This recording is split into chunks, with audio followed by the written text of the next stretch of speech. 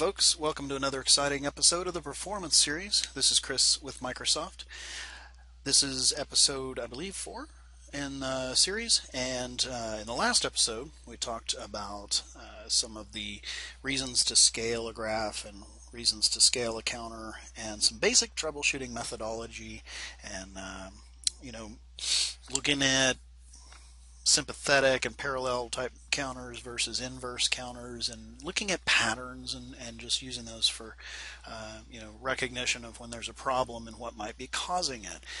We also touched really lightly on a very important concept on how we do the troubleshooting on a performance system, and that is the whole step one. We got to figure out which part of the system bottlenecked, and then we got to dig in on that and that alone to figure out what is causing the problem. So the place we're going to start is disks. So we'll cover all the different commodities, but we'll cover them one at a time in various different episodes. Some will require more than one episode. But today's episode is about disks, and not an uncommon problem at all to find, especially these days, in a world of lots of virtualization and lots of SAN. And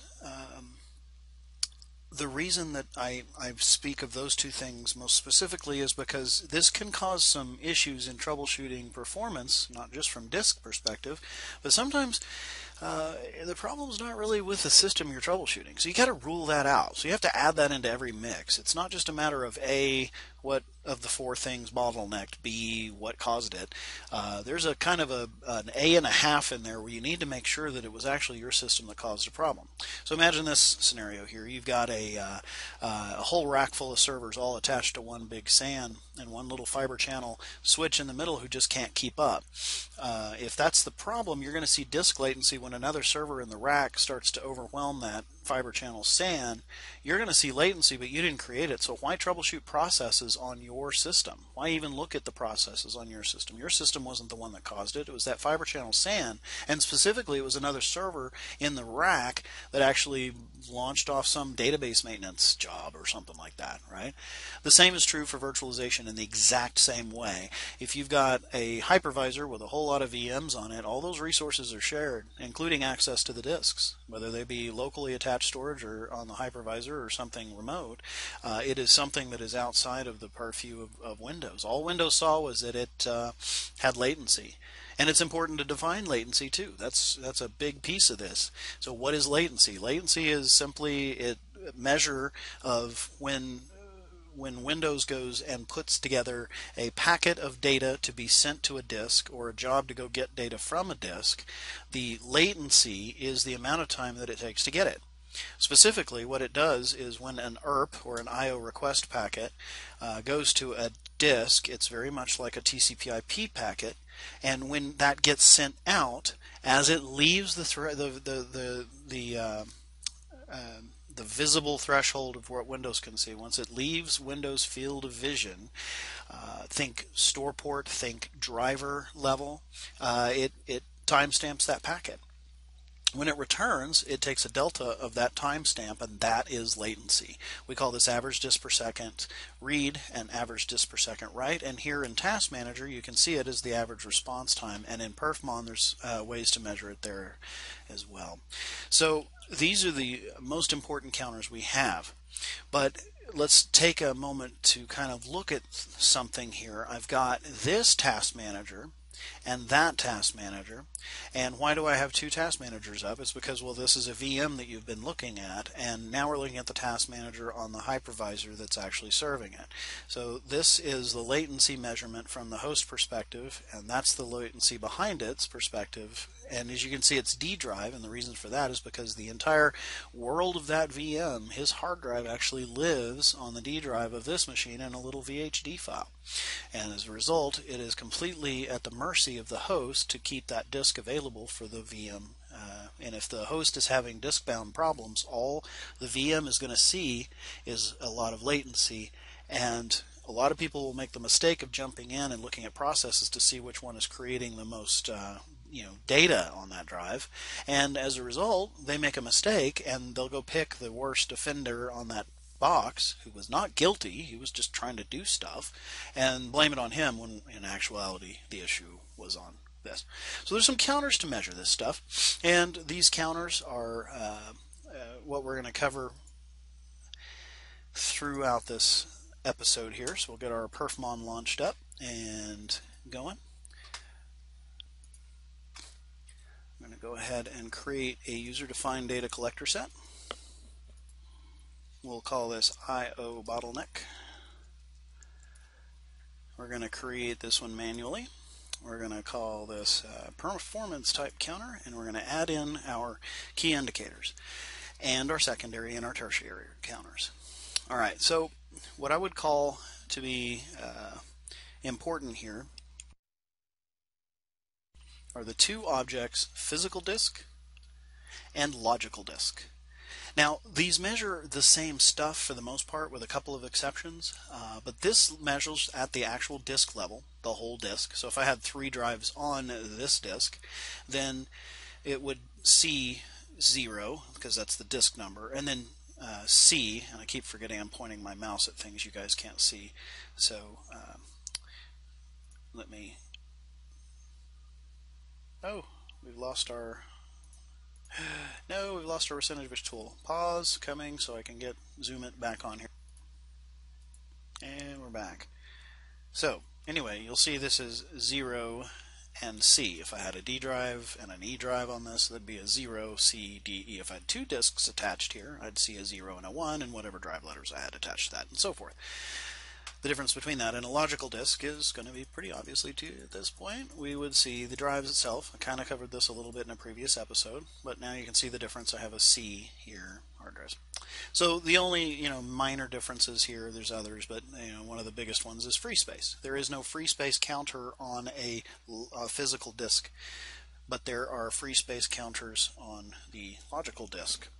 So either one is good. It really kind of depends. If you've got several different drives on the same physical platter, then wanting to look specifically at the D drive of that and see what's causing I/O just on that one drive, like if maybe had some transaction logs or something like that going, that'd be one way you could do that. Okay, so we're going to pick C as our object or as our instance of the object logical disk, and we're going to get some counters loaded up in here that are pretty important. And so we got read time, write time, idle time. So average disk per second read, average disk per second write, average disk queue length, percent of free space, and disk transfers per second.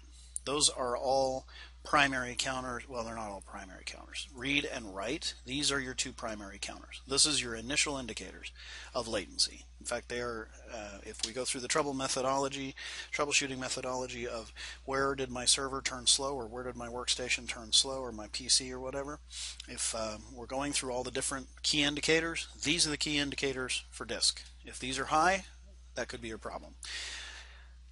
We're also going to do some process analysis potentially, so we're going to want some ability to tell what what processes are creating disk I/O. So we'll go down here to process, and its objects. We'll list all the instances of the ones on the box. We will hit all instances, and we want the I/O data operations per second. And let's see, I'm trying to think if there's anything else I want to throw. Actually, we're going to do not I/O data operations. We're going to do I/O read operations, and we're going to do I/O write operations per second for all instances of everything on here. Go ahead and throw those in. I can't shake the feeling that I am actually forgetting something here. Yep, we'll go with those. Alright, so those are our counters that are going to be in this. We're going to put this on a 3-second sample interval because we're going to do really bad things to this in a big old hurry, and I want to be able to catch them. So we're going to go next, we're going to go next, and we're going to go finish. And now we've got a data collector set, and we're going to go ahead and start that sucker up and get her kicking. And right now, the disks are looking pretty healthy. And if I look at the hypervisor, it also sees the disks is pretty healthy. So we're going to kind of do we're going to do 2.5 tests here.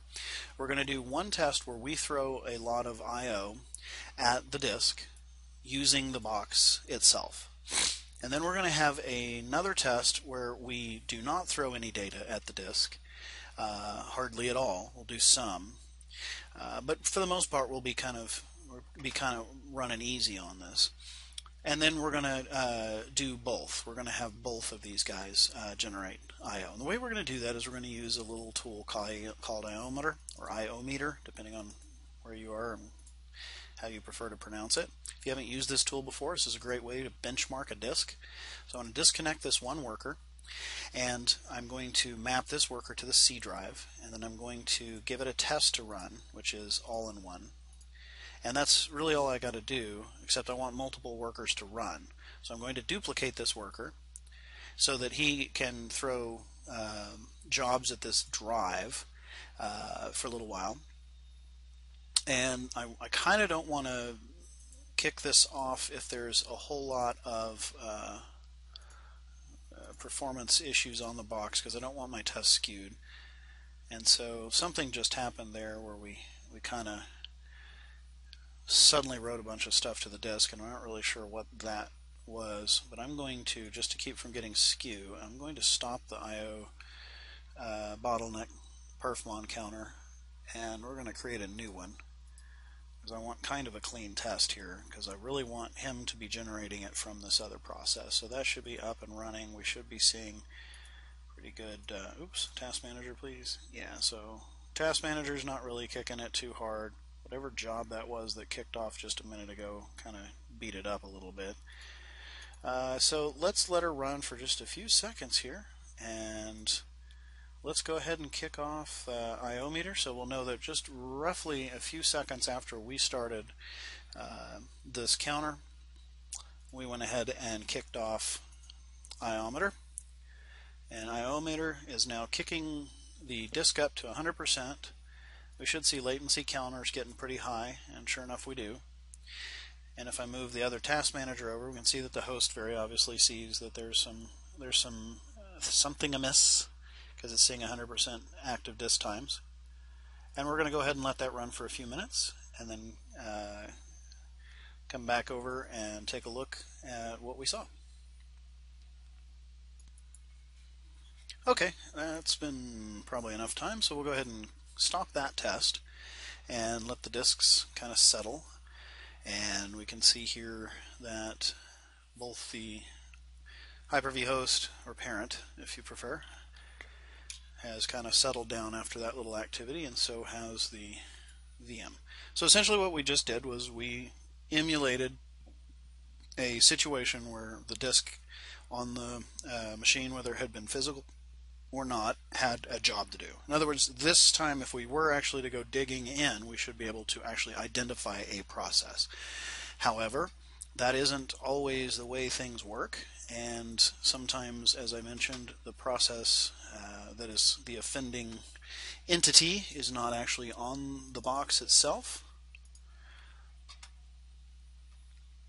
So we will kick up an IO meter on the hypervisor, and that will be our next step here.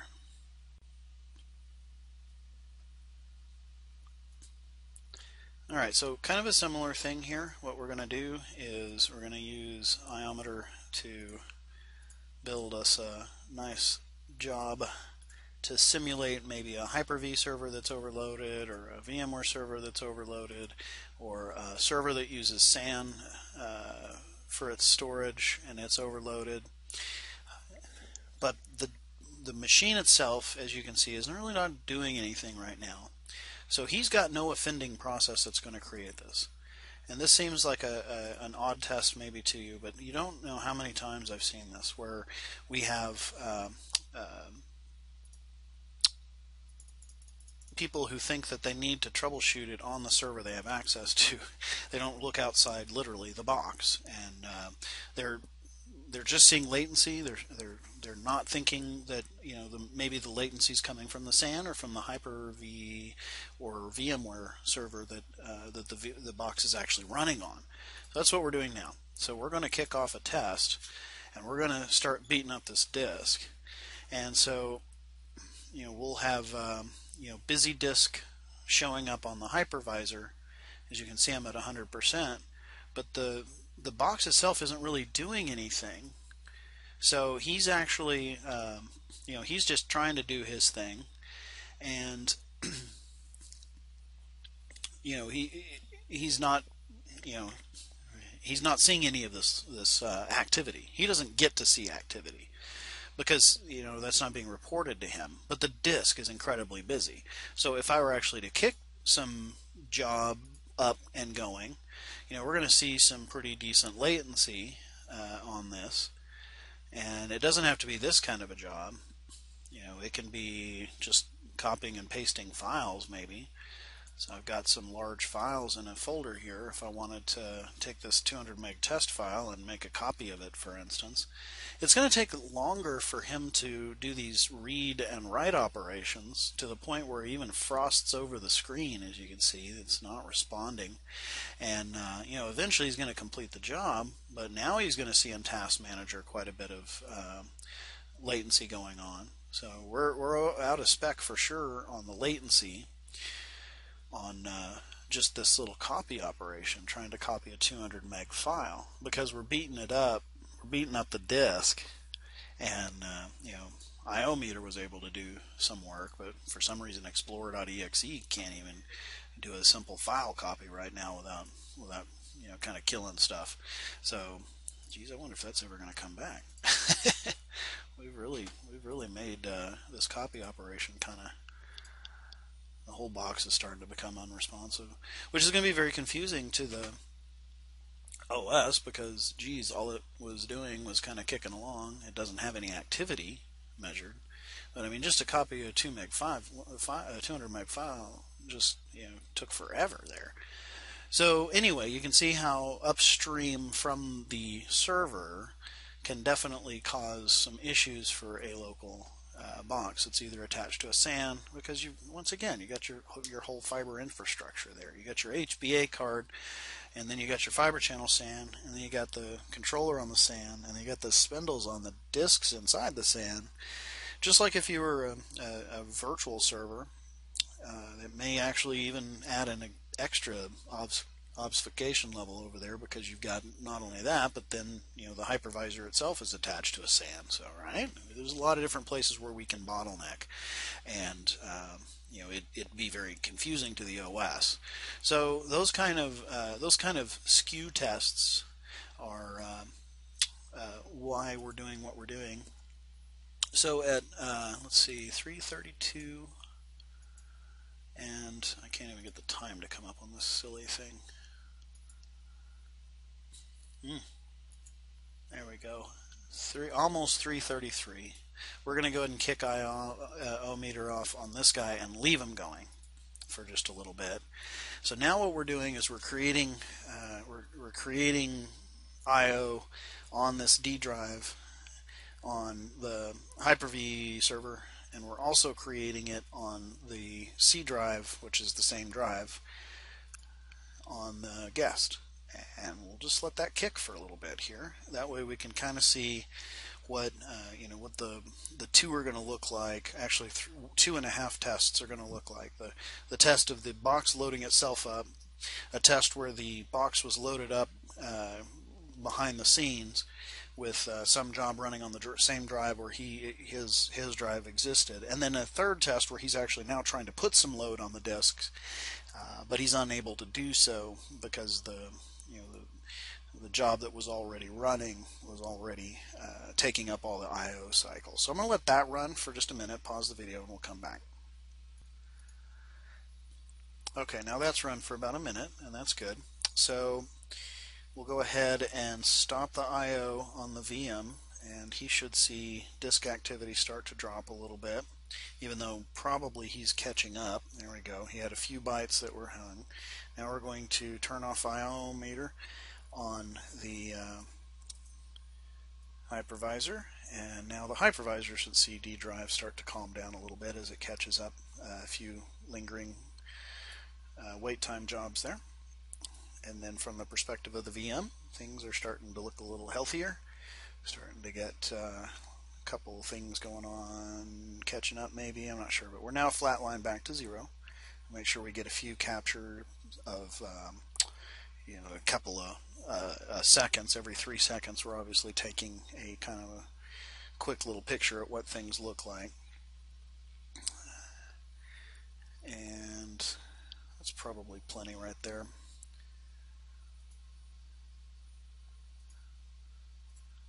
So let's stop this. And we'll go back to the process of how we do this. So as a refresher, we go into this performance monitor guy and we go click our blue cube. We're going to go into our log files and we're going to come up a couple levels here and go to the IO bottleneck. It was a failed attempt from previous. You remember we started and stopped and then restarted because I didn't like the way the disks were looking, so we wound up with a number 2. So that's how those get, that's that checkbox that said enter your values. And we check our time range, and sure enough we've got, you know, good 13-12 minutes worth of data. And we load it up. There's nothing there, but we've got our 2 counters, so we can go in. Now we're going to start with the 2 key indicators. Remember I said that we start off with the key performance indicators to tell us, hey, you know, what all we know at this point was server was slow. This server was slow. What do? Okay, well, we're going to load up this processor counters, memory counters, disk counters, these disk counters, and you know, a handful of what I would call the key indicators, primary indicators of a problem, and figure out which one it is. Since we already know it's disk, no reason to load up anything else, and there we go. So we've got 2 very distinct patterns of problematic activity going on here. One of those is this area right here, when the disk was actually being loaded up by a process that we kicked off, and then over here we saw another bit of high activity, and those are all in average min-max values here for, you know, the average read time was 47 milliseconds, where, if you remember, 15 milliseconds is what we would consider to be high latency, and 25 milliseconds would be extremely high latency. Or another way we could put that is we would warn at about 15 milliseconds of latency, and we would start to alert at 25 milliseconds of latency. So those ERP packets, those little ERPs that are flying around, well, what we will consider to be the threshold values for those are 15 and 25 milliseconds respectively. And here we saw 17 as an average, and we saw a maximum of 1500. So again, if you are looking at this 569 milliseconds of latency, that's as slow as a floppy drive, and that's bad. So we definitely want our hard drives to perform better than our floppy drives, and we're not right now. And that's the overall time crunch. That's including this data that's kind of here in the middle, right? So this area we didn't really have any problems per se, because we were kind of letting it rest in between tests, and so we were including those in our samples.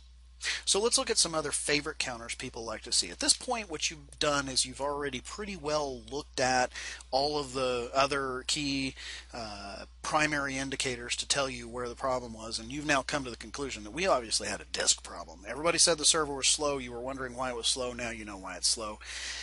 The disks were overwhelmed, right? So you can dump all your other counters at that point and start looking at your secondary and your tertiary counters and even your process analysis counters, maybe. But first we're going to look at some other things. People used to look at the average disk queue length as a really, really big indicator of performance bottlenecks. But did that not add? Did I forget to click add? Let me do that again. Logical disk, average disk queue length for C drive, add, okay, there we go. Alright, so average disk queue length, I'm going to go ahead and scale that counter so I can see a pattern. And it's not too terribly surprising for me to see that the packets were queuing as we were seeing disk traffic. Right? So we were seeing some packets get queued up. What you might see is kind of an odd and bizarre thing here is that we were queuing these packets right here. Oops, let me get that unfrozen. We were queuing about this many packets during a period of about this much latency. If you look at the red and the green lines, and compare that to over here where we had just about the same amount of packets going around and queuing up, but the latency was clearly off the scale compared to that. So that's kind of a key indicator in and of itself, but it's not a primary counter that I would load up to go and figure out what the problem was. So we won't get too deep into that right now because we're still kind of sleuthing around and trying to figure out what the problem was at this point in time. So I also bring up this counter because everybody considers average disk queue length to be a big primary counter, and I disagree. They even at one point had like numbers posted that would say how much queuing you want to have and how little queuing you want to have. Those are old school thoughts. If you're a laptop with one hard drive, this actually can be a key indicator, but there are better indicators that there's a problem. If you're talking about a server, no. Because if you think about it, you've got these, once again, these SANs and really fast attached storage system and RAID controllers for your direct attached storage, and all of these things are capable of processing large quantities of queued packets and processing them very quickly. If I see high queuing but I see low latency, I don't care. That's why it's not a primary indicator. It's like an old buddy of mine used to say, his name's Clint Huffman, wrote a book on performance, and I mean he wrote the book on performance. Clint would say, if I get in line at Starbucks to go get my cup of coffee and there are 15 people in line ahead of me, I'm bummed out. It's a big queue, right? Well, not necessarily. What if everybody in front of me didn't order Frappa Lappa cappuccino with cherry and nuts on top, and took 4 minutes per person in line? Everybody just wanted a cup of coffee and wanted to go, and I've got my cup of joe and I'm out the door in a minute and 20 seconds. Who cares if there were 15 people in line in front of me? Who cares, really? It isn't a problem. So why does it matter if I have a high queuing and a high disk queue length in my in my disk queue if the SAN is able to keep up? Right? So I would never look at average disk queue length as a primary indicator. I'm looking at my latency counter. So I'm going to go ahead and delete that because I just don't care. I will look at it because if I see an over time a gradual increase of packet queuing on any particular disk, and that disk is attached to a SAN, that usually means that I probably have a fabric problem. I may have an HBA controller, for instance, that I'm overwhelming, and that's causing packets to queue up. But overall, if I don't see an upward trend, I'm not really paying attention to that counter all that much, and I'm certainly not considering it a key performance indicator. So we have already determined that there's latency here. There's another piece before I go to process analysis and start digging in and start trying to determine whether or not there was some process on my box that was causing this issue. What I need to do is find out, was I the cause of this problem? So disk transfers per second has no threshold. It is not something that we would put a value to. The higher, the better. That is simply how many ERPs per second we're shooting through the pipe. And it's a good way to tell benchmark-wise what this system is capable of doing.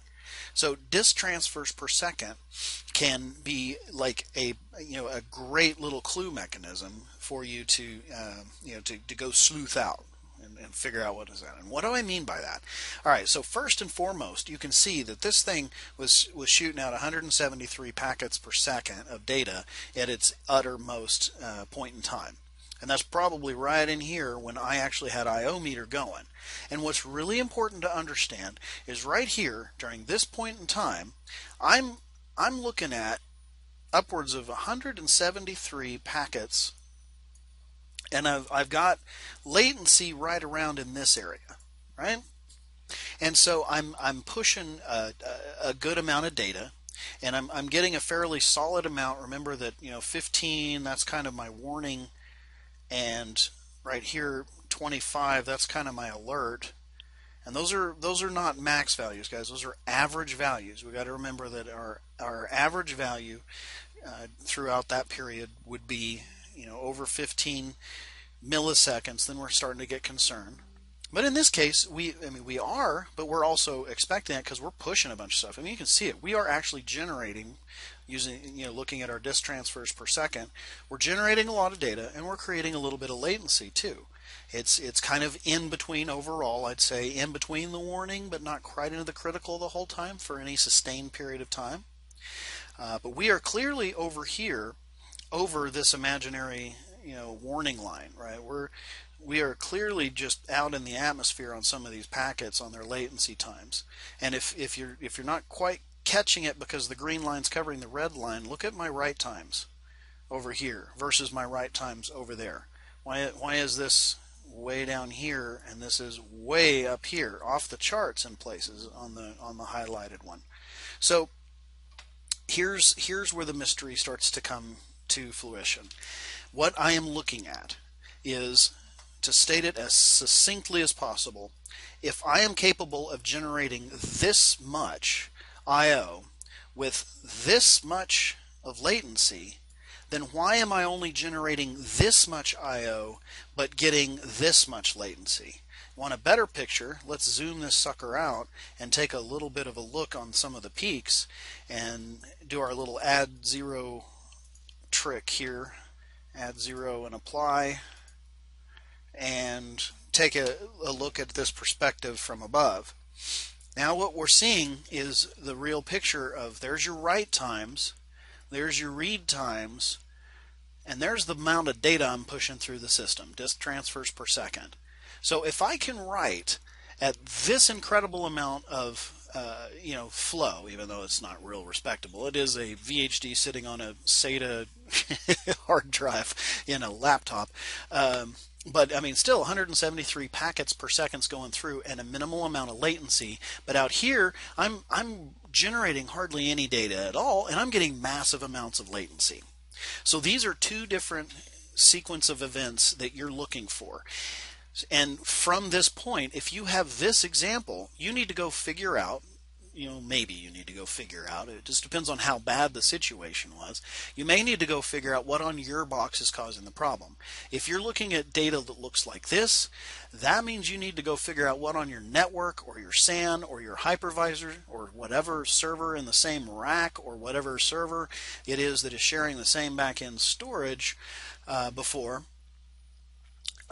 is causing this latency, because it's not you. It makes no sense with this example on the right to go to process analysis, looking at your processes to see who was creating the most disk I/O. Makes no sense at all, and is the #1 mistake I see even seasoned IT professionals do when they get into a situation like this, because they see high latency. They immediately start looking to see where the latency is coming from without ever first checking to see if the problem was coming from their box or not. All right, so if it's here, you're pretty much done, right? At this point, there's nothing you're going to be able to do from this local server to determine why you're getting this kind of read and write latency on a box, because you're not generating the issue. And it helps to be able to have a picture of what good looks like, because you need to know this. You need to know that at some point in time in the past, your server was able to push a high amount of data through the pipe and get a fairly respectably low amount of latency at that period of time, right? And if you have that benchmark data saved somewhere, or if you just took a capture long enough, you'll see it. If you took data captures for longer than the 12 minutes we did and you ran it for several hours, you're going to see your server go out and push, or your laptop go out and push some data around. And once you've seen it go push some data around, then you should see a period somewhere in there like this where you see kind of the top end of that's as much data as it'll go. I mean, that's pretty obvious, right? This thing hit as much as it could get, right? It just kept bouncing off the ceiling. It was, kind of like my 9-year-old, right? But hopefully that concept is with you now. So what we're going to talk about next is what happens if this is your situation, right? I saw high amounts of latency and I was the one generating the data. I need to know what on my box is actually creating that data. So that's what we're going to do here in this next part. So first we'll go ahead and we're going to go ahead and my mouse has completely lost touch with this virtual machine. There we go. All right, so we're gonna go ahead and dump these counters. Well, maybe I still got my, okay. So we know it's this box. We know that the problem was, which was higher? Was it read or write? Which one's the easier one to do? Let's do, first off, let's set our graph back down to Earth's atmosphere. And let's go back because I kind of forgot which one was higher. And of course we need to go back and put the graph in the atmosphere to see, just to get an user. So clearly the write times were the worst of the two, which I suppose since it was IO meter, we wouldn't be too terribly surprised about that. So if it's write times, we'll just start with write operations. We're going to do all instances of all the processes, and we're going to dump them in here.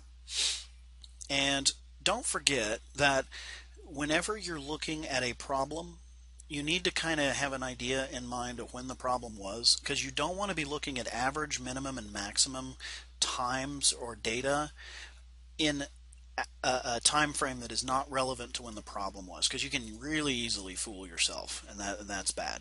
Typically when you do what I just did, you need to remember that the oops, let me just see, 200. I'm pretty sure there's nothing stuck up there. I'm going to check real quick. Yeah, there's one that kind of spiked up there, but that's kind of unimportant. We'll leave this there. Usually when you dump a lot of counters in, just like this, what do? You want to not scale all the counters. If you do, things are just going to go all over and completely be screwed up. So let me give you an idea. If I do this and I scale all the selected counters, how can I tell which one is actually the bad guy now? You know, I might select this guy right here, but look at him. He's scaled up by 100, right? So he's actually been skewed in and of himself. And I might even think that maybe this little blue guy here is the bad guy, and he's scaled up 100. So you just took all your big ones and pushed them down, and you took all your little ones and pushed them up, and you skewed what you're looking at. So that's why we scale the graph when all the counters are the same, and we scale our counters when all of the counters are different. So write operations, all instances, add, OK. Don't forget to go ditch total, because, yeah, which, by the way, total, if you looked at there, was almost identical to whoever this guy is. Right? Have your highlighter on, go in here, click them. If it matches the condition, which obviously this is the same pattern, and if we need proof, we can go into our logical disk and do our average disk per second write times for C, and we can dump them in here and click that, and then we take our average disk per second write, and do we want to scale it? It doesn't really matter. It's just remember that this, this counter is lower than that counter because they're measuring different things. One is average disk operations per second write, and this is actually I/O write operations per second. So believe it or not, those two are actually different, right? So they're going to be measuring at a different rate. Plus, it's all of them together, right? And this guy is just one. So he got scaled down just to be able to fit on the graph. But he's obviously a correlative pattern, and if we want to really show that, let's go ahead and dump everybody else, because we found our culprit very easily just by doing that little trick there. And let's just leave those two guys on the screen together, and there you go. Pretty obvious, right? We've got a very good correlation between those. And if I were to put the read operations in for Dynamo and the read operations per second, average disk per second read for C, and logical disk for I/O write operations, read operations rather, for Dynamo, C Dynamo. Click OK. Now we've got the whole picture. All right, so we've got our I/O read and write, read operations and latency counters down here, matching that counter there, I/O operations here. Zoom out, and you can see as we go through here how we kind of kicked off our second test right there, which also matched some of those latency figures, but they are in pretty good direct correlation. We started seeing latency here at the exact same time those guys kind of flipped out. And who are those guys? Well, that's Dynamo. So what's Dynamo? Well, Dynamo is actually the subprocess of IO meter, and you can't even run IO meter without a Dynamo. It's sitting in the same directory. Oops.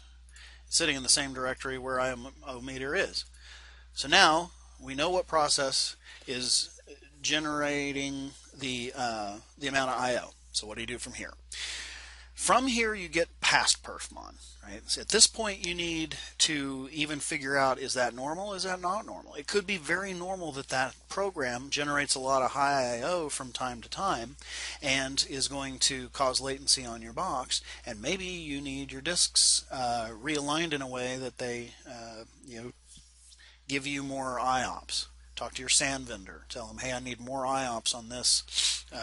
I need more IOPS on this LUN, because we're getting latency from it and we're not getting what we expected back from the SAN. So I need more power. I need more power, Mr. Sulu.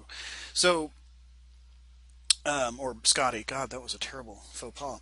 So we do need to possibly help the person who wrote this program to make sure we're not doing something silly like continuously reading from our own executable a million times during some random call stack that is written in some sub procedure in the executable someplace. So little things like that can be done by using process monitor. You could use process monitor to kind of look and see what it is during these periods of time that is causing such high I/O. But 90% of the time what I find is that we found the application and it's either underpowered server or there's a bug in the app, right? It's going to be one way or the other, and as a system administrator or just some person out there that's helping somebody fix their computer, you've found the problem. You know what the problem is. You have great data here, and if you need to like even submit this to management, here's a tip: go in and do stuff like this and give these very easy to read colors and line thicknesses so that when you present this to them, it becomes very obvious to them what we're looking at, right? If you can follow me through to the end. So you're going to paint a picture and be able to use that picture so that you can back your data. You can show extremely, amazingly, surprisingly, shockingly high latency, and in the other piece, in this case it wasn't so bad, but that's what you want to do, is paint the picture of whatever you saw and wherever it came from and put it up in pretty charts and colors so that the folks that you're presenting this to can see what you're talking about, because you got real world data, you got real actual stuff that you can look at here. And the same goes for this over there, right? You would do the same thing if you were trying to go to the people who maybe run the Hyper-V or VMware servers, and they're telling you, oh no, I'm not seeing anything wrong, man. We've been looking at these hypervisors all day and they haven't had a problem. And you bring this up and show it to them. Say, well, look, I've got very little data going through, and what I'm looking at is an incredibly large amount of latency, right? Whereas on another point in time in the same day, I showed a very high amount of data that we pushed through with a very low amount of latency. So you explain it to me, Mr. Hyper-V expert or Mr. VMware vSphere expert. Why is it that I am absolutely not pushing any data, but I'm getting just mass quantities of latency? And that can help you to speak Sanish, as again my buddy Clint Huffman was great at pointing out. He even wrote a blog article about that one time. Very, very fun stuff. To be able to communicate back with the people who are in charge of your disk fabric and be able to communicate in a language that they understand. So that's really kind of the biggies on getting down to the root of when you have decided that the problem on your box is storage related, you're disk bound in some way. You got to find out, is it really you or not, and then after that, process analysis, figure out which one of the programs on the box it was that caused the problem. And there you go. So anyway, guys, this has been Chris with Microsoft. As always, I thank you so much for watching. If you found anything about this useful or interesting, please take a second and give me a quick like. I sure would appreciate it. It also helps to give it exposure so that other people will see the video too. Also, feel free to subscribe to my channel. That gives you a notification anytime I put out anything new. And just to let you know, my blog is at 9z.com. It's super easy to remember. It's just the last number followed by the last letter .com, which also got links to my Facebook, my LinkedIn, my Twitter, and my TechNet blog. And so again, as always, thanks a ton for listening, and I'll see you in the next episode.